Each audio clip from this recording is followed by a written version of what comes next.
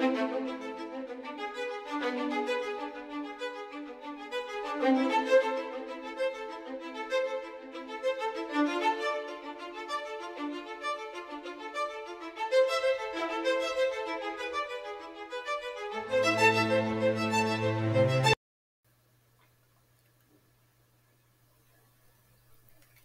there.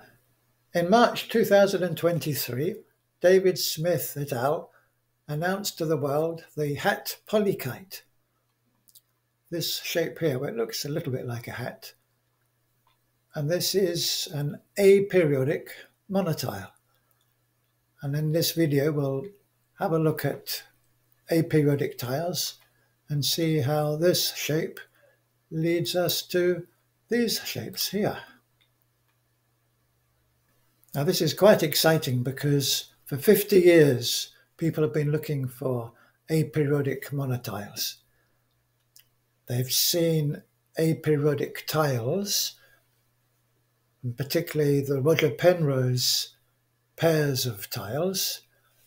So that's 2 tiles, but it always seemed very difficult or maybe impossible to have aperiodic monotile, just 1 tile. So what does aperiodic mean? Well, periodic tiling, things like squares or triangles or hexagons, they can just be put together in boring repetitive patterns. Non-periodic tiling is when they're not repeating boring patterns. But aperiodic means you have tiles that cannot be placed in a boring repetitive pattern. So let's start off by looking at what Penrose did 50 odd years ago with pairs of tiles. These are Roger Penrose's kite and dart tiles, and he had to introduce rules to make sure that they could only be tiled aperiodically. And one way of showing the rules is by putting these curvy lines on. So that part of the blue line, if put against here, it wouldn't be a continuous line. You'd have to flip it round, you see, put them together like this. That makes a continuous blue line, or like here, and same with the red lines. And another 2 tiles that he designed are these 2 rhombi or rhombuses. And again, they can only be put together in certain ways. And another way, instead of using curvy lines, is to put teeth or bumps on them, so that, like here, only this lump can fit into that hole there, or this lump can fit into that hole there. This lump can fit into this hole here. I've actually used shapes like a pentagon here. This is the top of a pentagon, and this hole is like the bottom of a pentagon, because the rhombi, the angles are based on pentagonal angles. So when you add these holes or bumps to these rhombuses, you end up with these 2 shapes.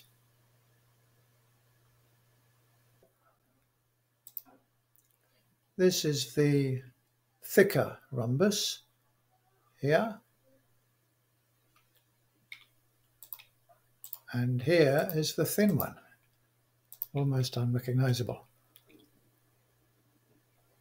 So how can we put these together?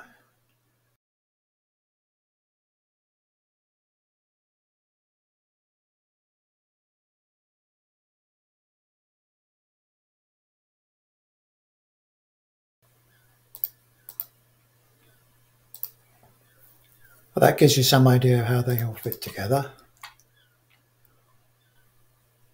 Let's have a look at some I saved earlier. Here we are now with 163 tiles.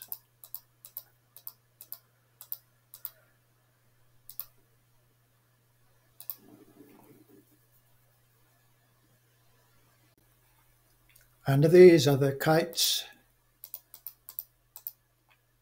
and darts.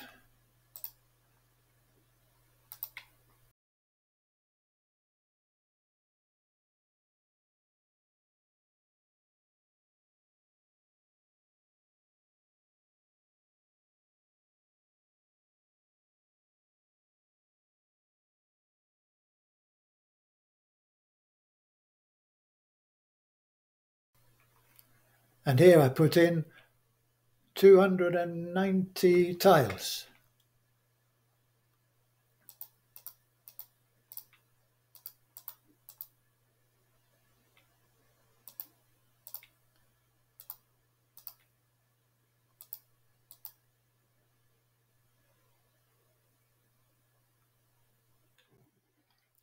So here is the hat Polykite, the Aperiodic Monotile by David Smith et al. Now let's draw a few construction lines so we can get a better idea of what this consists of.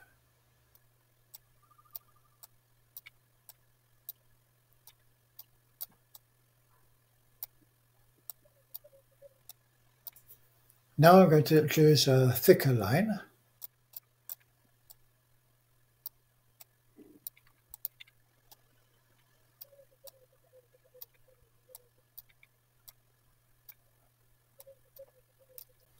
And now you should be able to see why it's called a polykite. All these shapes are now kites, kite shapes.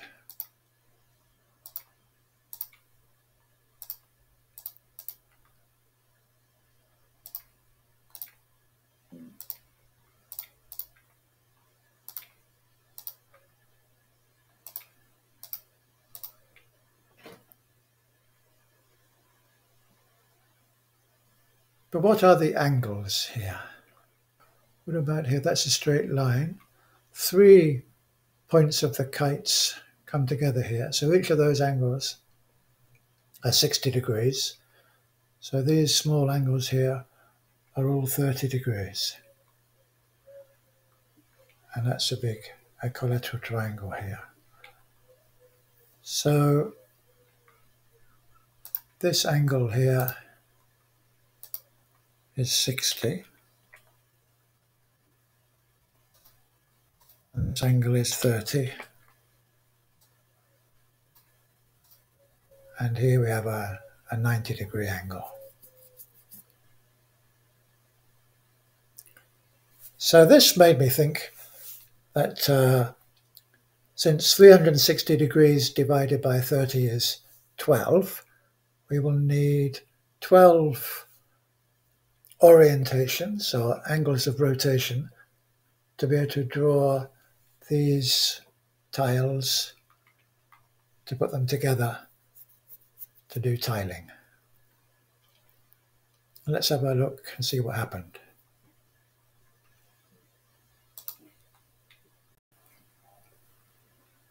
So here we are. I defined the tile to have 12 orientations. But then if I histogram the colours, you can see something strange has happened.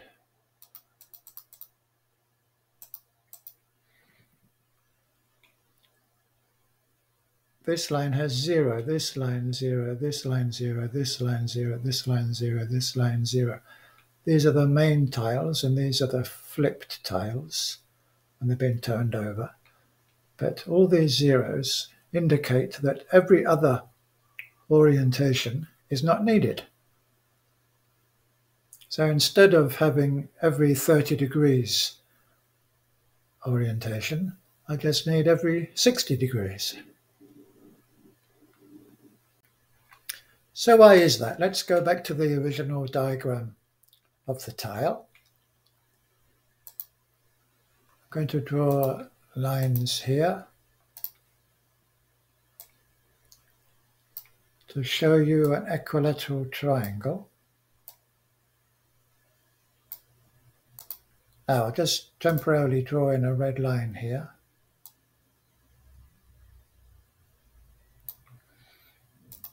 Now you can see we have a right angle triangle.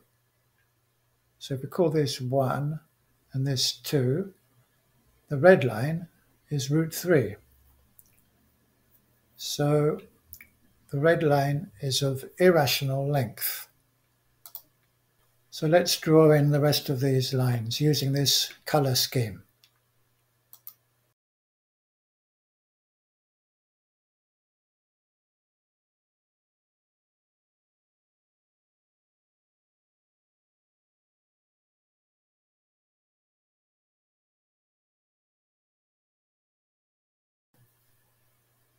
Now let's have a look at what orientation these lines are at.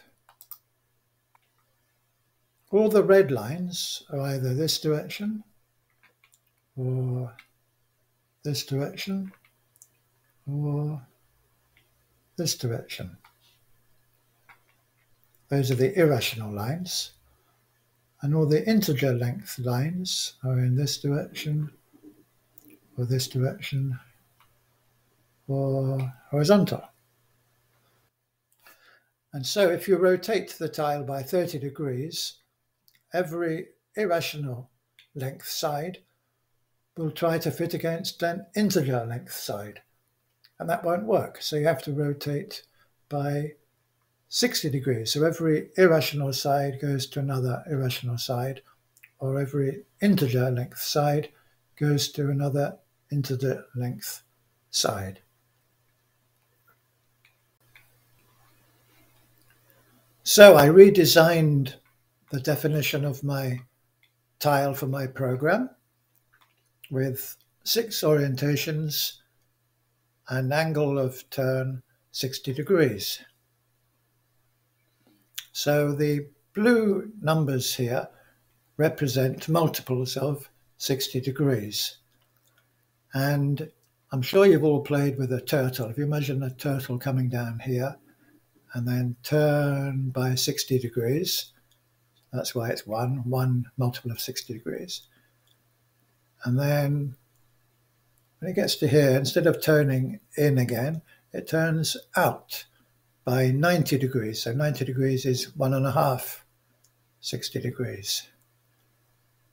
And then turns in by 1, turns in by 1.5, turns in by 1, turns out by 1.5, turns in by 1. And then, I hope David Smith et al. Can forgive me, instead of having one length of 2 units, I've made it 2 lengths of 1 with a turtle tone of 0. And that's because when the tiles snap together, we want side 1s with side 1s, or side root 3 with side root 3. If we have a side of 2 here, it makes things more complicated.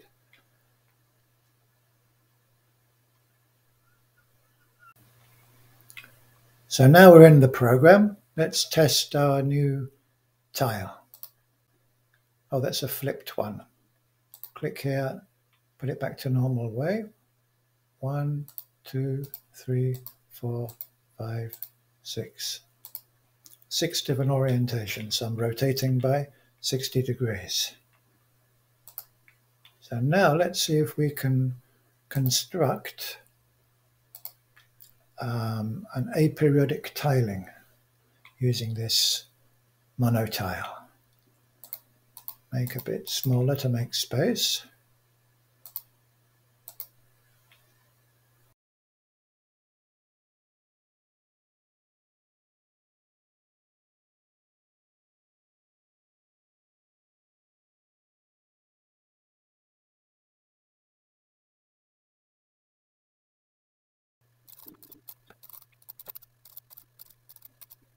Now I've got 105 normal tiles and 16 flipped ones.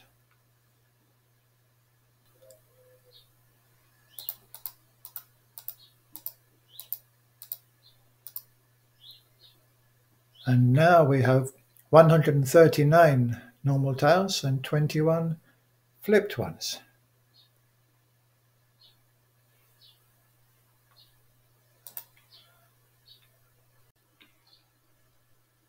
One thing I like to experiment with is rotational symmetry.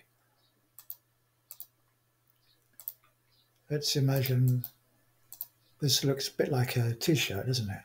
So imagine these people, they haven't met for a long time, they're having a reunion, and they get together like this, put their arms around each other. You see I'm putting together these angles here.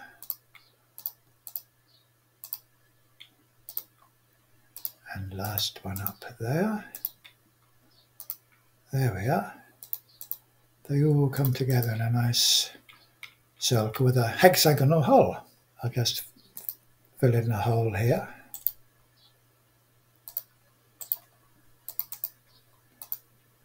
Now, what do you notice about this shape here? So I'll paste the shape into here. And again.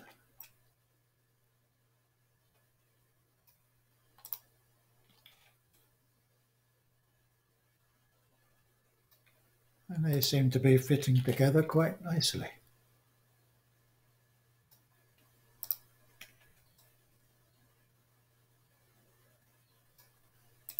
This group of 6 tiles and a black hole in the middle. In fact, makes a periodic tessellation.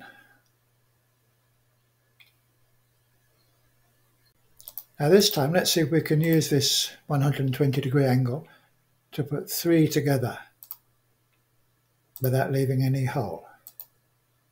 So I'll put another one there, and then that one there. So what could we put into there?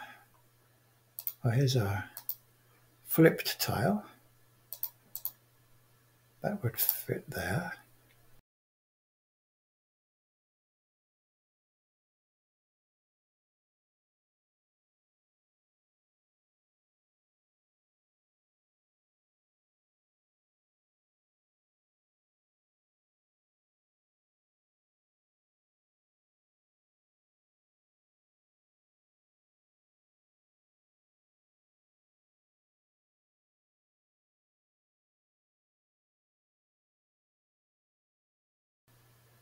In fact, the best I managed with this, I'll show you here, is this. 66 normal tiles and 12 flipped tiles, 78 altogether. Now, I'm pretty sure the way this is designed, this monotile, it isn't possible to continue with rotational symmetry for infinity, but that's as far as I got anyway.